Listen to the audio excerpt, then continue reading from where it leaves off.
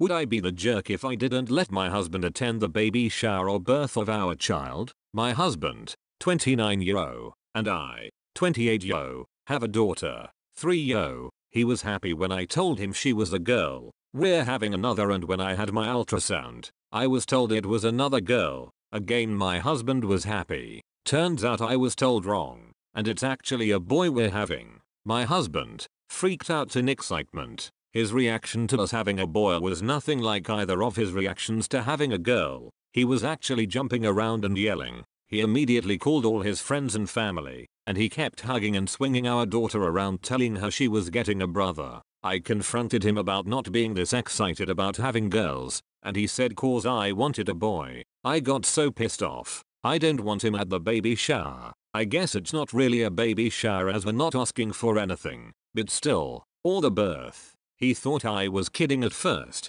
but once he realized I seriously got really upset and started an argument over it. Would I be the jerk if I didn't let him attend the baby shower or birth?